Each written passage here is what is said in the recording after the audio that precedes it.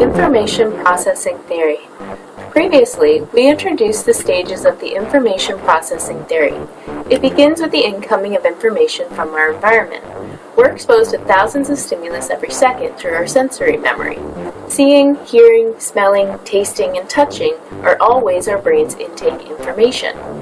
If we decide to pay attention to certain stimuli, it moves into our short-term memory, also known as our working memory, as it's the place where we process information.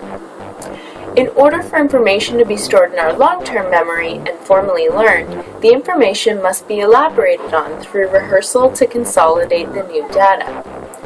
We can then organize new information into existing knowledge sets, if information is similar to prior information, or create a completely new knowledge structure if the new information is unlike anything we've experienced before. Once information is stored in our long-term memory, we can later recall this information back into our working memory to compare to incoming information or help elaborate on our knowledge experiences. So how can we apply the information processing theory to education? Well, there's 5 steps teachers can take to support students in the acquisition of new information. The first step is reception, to ensure teachers gain students' attention using an abrupt stimulus change to focus students' sensory memory on the lesson. Next, retrieval, where educators should stimulate recall of prior learning and skills from students' long-term memory into their working memory. Students are then ready to receive information transmitted by the teacher that should have distinctive features and suggest a meaningful organization of ideas for the students. Perhaps most importantly, students should elicit performance from students so they can experience the information for themselves to absorb knowledge into their pre-existing knowledge sets. And finally, teachers should provide ongoing feedback to students and especially give them additional performance opportunities to apply the feedback. Reception, retrieval, receive, respond, reinforce. These are the 5 R's for remembering. These 5 stages are familiar ideas in education. Teachers often start a lesson with a warm-up activity or hook to gain the attention of students. Encourage pupils to retrieve prior learning by recalling the main ideas from the previous lesson.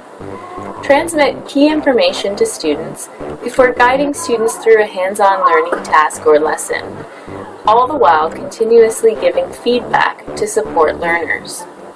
Perhaps most important in these stages is giving students the opportunity to respond to new information, as this increases the likelihood that information will be stored in long-term memory. So now I want to give you a chance to respond to the new information that's just been presented to you in this video. Think back. How were the first 3 stages of remembering modeled in this lesson? You may need to pause the video to take a moment to think back. If we look back to the model presented earlier, we can see that the last stage is to reinforce an accurate understanding of new information by providing ongoing feedback to students. This sort of individualized feedback is very difficult to do from my one-sided video, so instead I'll briefly run through some possibilities you may have identified. I'll begin with reception, which was represented by the pulsing brain and unusual audio sounds. Next, retrieval was encouraged through a quick walkthrough of the information processing model learned previously to pull this information from your long-term memory into your working memory. Once prepped for learning, you then receive new information about the 5 R's for remembering. This information was presented in a visually appealing manner with hints that the stages are part of an ongoing learning cycle. I also attempted to relate this information to knowledge that you most likely already had concerning lesson structures. Finally, I use repetition, repetition, repetition by repeating key words, color schemes, and visual frameworks to encourage rehearsal of the new information. The last stage of the model says that students need additional performance opportunities to be able to apply the feedback from their teachers. And this brings us back to our key question from the beginning of this lesson. How do we apply the information processing theory to a lesson? So to begin, I'd like you to use the 5 R's for remembering to think of a lesson that you've taught in the past or are very familiar with. You may need to pause the video for more time. Now that you have your lesson broken down into the 5 stages, I want you to elaborate on how the 2 models shown in this video are interconnected. Explain which stage of the information processing theory is engaged during each stage of your lesson.